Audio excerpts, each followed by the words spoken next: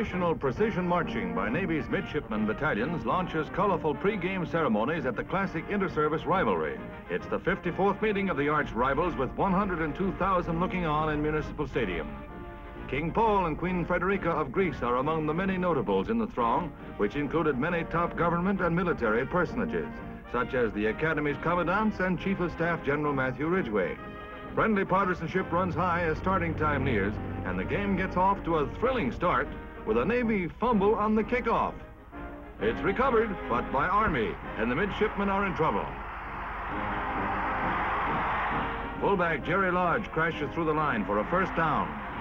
And then sophomore Pat Ubell goes around tackle and across for a touchdown.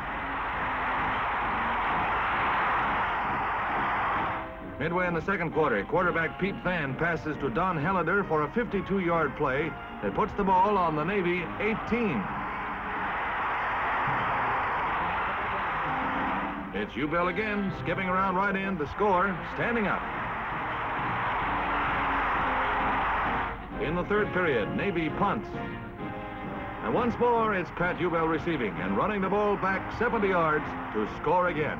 An unprecedented feat for the 18-year-old sophomore who scored all 3 Cadet touchdowns. The first time in the history of the Army-Navy game as the Cadets triumph 20-7 for their first victory in 4 years.